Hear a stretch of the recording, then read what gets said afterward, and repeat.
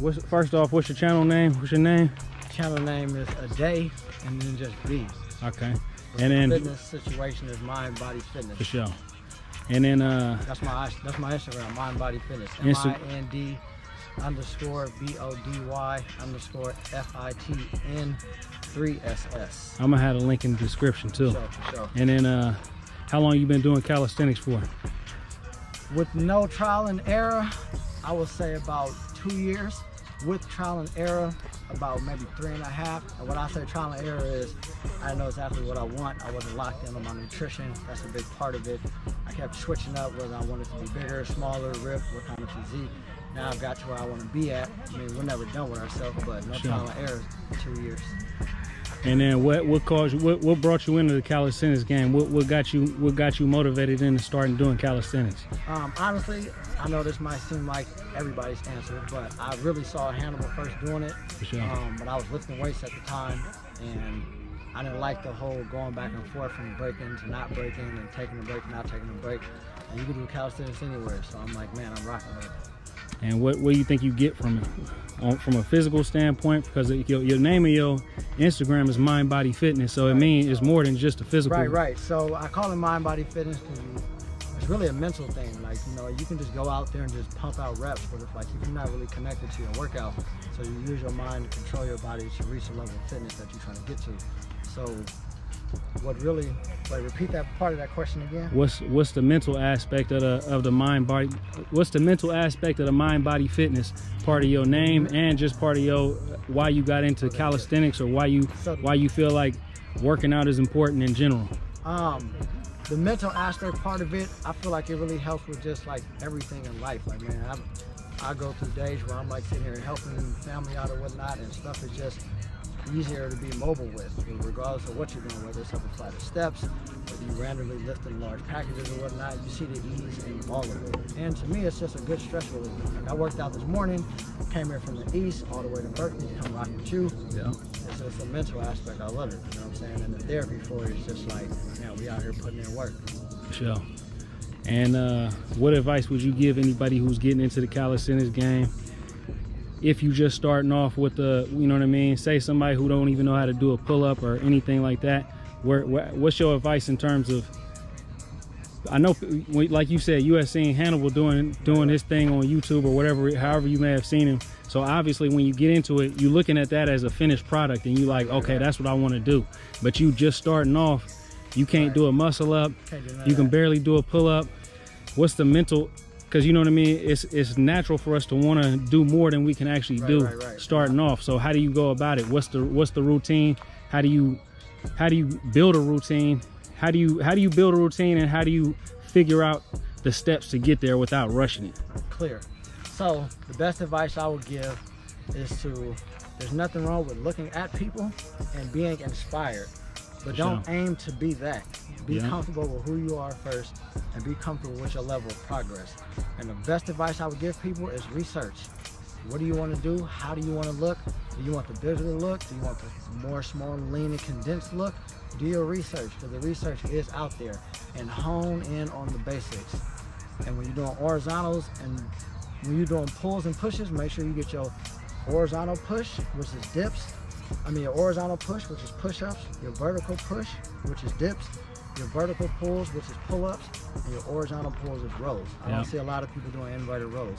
And don't skip legs. The testosterone you get from building your legs is going to help your upper body.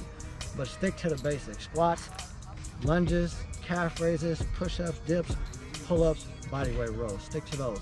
And don't feel like you need to always go to failure or past failure or feel DOMS, which is delayed onset muscle failure syndrome. You don't always have to go to failure to grow.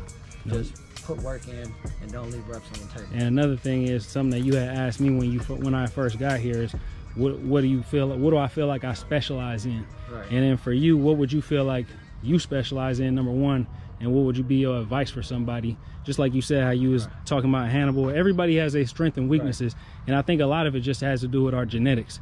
Some of us might be better at pushing, and some of us might be better at pulling, or whatever it may be, isometric holds or whatever. So what would be your advice for people in terms of like trying to hone in on specific skills that they like to get good at? Because me personally, I feel like if you don't practice something on a regular basis, you're gonna lose it. Right. It's just like for a while I was doing human flags, and then it started making my shoulder hurt, so I stopped doing them. And then now, me trying to go out there, I could barely hold it for like 3 seconds. You know what I mean? No, that makes perfect so sense. what would be your advice in terms of like trying to hone in on specific skills, and what do you think your best skills are? I will say the best thing I'm good at is the basics of pushing and pulling, and definitely leg work. Like I really go in on legs. And the best advice I would say is to, especially if you're trying to like be on the basics, is to just keep doing it. Even if you stuck at like 3 reps, go on them 3 reps. Keep doing them 3 reps. Honestly, when I first started doing pull-ups, I was at 3 reps for both grips, underhand and overhand. And I just kept doing them and doing them and doing them. And as I did it, they just increased and increased and increased. And the best advice, and one more thing I would give after that, is be prepared to be uncomfortable. It's gonna hurt. It's gonna physically hurt, and you're gonna have that mental pain to push through it and to come back out here. And put that ego to the side. Right. And to come back out here, because if you're beginning, you're not gonna recover as fast as me, the brother holding the camera, Travelsthenix, and the brother over there. You're not gonna recover like the next day. I'm doing a lot of the same stuff I did yesterday, but our body has adapted to it. You might take a few days to recover, but if it's the day to do push-ups again, you got to come back out here and do push-ups again, even if you're hurting. That's just part of the process. Fall in love with the process, be patient, stay on your nutrition, because that's 80% of it, and get your rest. Rest is key. Cats in jail got a crappy eating appetite. They do a lot of work, but they get a lot of rest, and they get naps. That rest is key. You don't get your rest right, you ain't gonna grow. And then another thing, one thing, this ain't even a question, this is just something that I watch your content a lot, and something that I peep about your content that I like is the emphasis on quality reps. You know what I mean? And not paying attention to how many numbers you're gonna do. I think a lot of people get caught up in numbers, and they don't get caught up into quality reps, coming all the way down, all the way up, pushing all the way down, locking out, all of that. And that's something that I noticed that you do, and it shows. You know what I mean? Because all your form on all your exercises is clean. Appreciate that. So that's something, and I definitely emphasize that you guys check out his channel if you want to look at somebody who's got quality form, quality reps, and also understands the science behind everything that he's doing. Thank you. I appreciate that. Check out his muscle ups. His muscle ups is clean. His dips is clean. He on the rings. He's well rounded, just like you said. You doing a lot of leg exercises. You're not skipping leg day, and you understand the mental aspect behind everything that you're doing. It's not just about physique. That's one aspect of it. That's gonna come with it. You know, that's definitely gonna come with it. And the 4 reps, like he's saying, 4 range of motion is key. If you're a beginner, get them 4 range of motion. Them 10 half reps is better. Them 10 half reps are not better than you getting 3, 4 range of motion. For sure.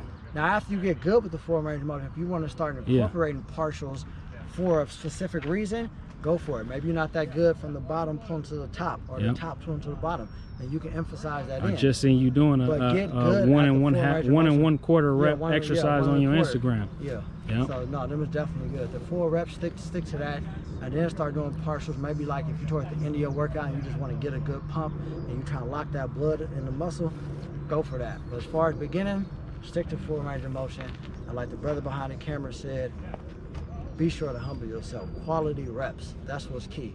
You get a quality reps, and then you end up getting a quantity of quality reps. And that's not just for fitness either. You got to humble yourself in all aspects of life. When it comes to whatever your knowledge is, your job, whatever you're doing, your field of expertise, humble yourself at all times, because we don't know everything. We're not experts on everything, and we're not the best at everything. Yeah, I'm always a student, man. I always have that white belt mentality. Always be a student. You know, always be humble to learn something. I'm learning from the brother out here. You know, I was learning some stuff earlier, so vice versa. Everything. So, and I would say the 3 things that I just got from what you said is, number 1, humble yourself in terms of quality over quantity. 2, the nutrition and the science behind it. And then 3, just put in the work and rest. You know what I mean? That's all aspects, and then, you know, everything else you said, it was a lot to unpack there, but you know what I mean? And don't be afraid to take a rest day off. Man, for sure. Nothing wrong with a rest day. Man, you got to take a rest day off. I just took one off yesterday because I've been going hard. But anyways, let's get back to the workout. We got a couple more sets left. Appreciate it, bro. Oh, for sure.